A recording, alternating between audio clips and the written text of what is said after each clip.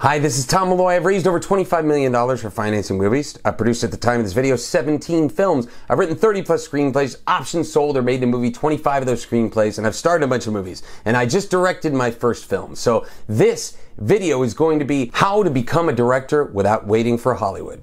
Here we go. The key with directing is first, of course, you do have to have a vision. I've said that before. You have to have a vision in your mind of what the film is going to be, and you have to have a burning desire to want to bring that vision to life. You may have a vision for a movie, but you may think, well, somebody else could probably put that together for me. So that does not mean that you should direct it. But if you think no one else could do it but you, nobody gets your vision, they're not going to be able to put it on the screen the way you can, that's the time to direct. So I'm going to give you 2 words that are going to help you right now to push your career forward. Here we go.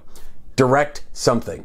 Whatever it is, take your iPhone out in your backyard and shoot something. But you know, that's just to play around, check some angles and things like that. And there's apps that can make things look amazing. But what you want to do then, if you look at that, you start at that level, then start to build up from there. Go online, go to Amazon and get some accessories for your iPhone that are going to make the video look better. And then maybe get some professional sound. Professional sound is key. That's truly the difference between an amateur look and a professional look is the sound. You would think it's the picture, but it's truly not. If you ever want to test that out, take the most high-res camera and record it from the sound from the camera itself, play it back, see how it looks, versus take a scratchy Super 8 film camera and have professional sound and watch that looks like a real movie. So that's the other thing, is direct and then keep going to the next level with that, right? So now you got a screenplay, right? You have a screenplay that's the thing that you want to direct as a feature film. So you look at that screenplay and you go, okay, this is the one that I want to get going. Now, how do I get there?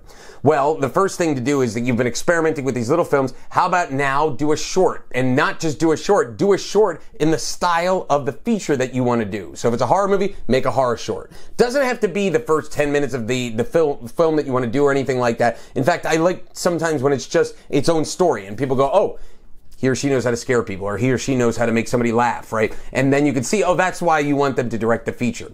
So you go out there and you pair those things together, but stop waiting for anybody's permission. If you want to be a director, go out and direct something, make something. Now, if you want more videos and training on how to produce your film and put it together, check out the link below. Also, please subscribe to our YouTube channel.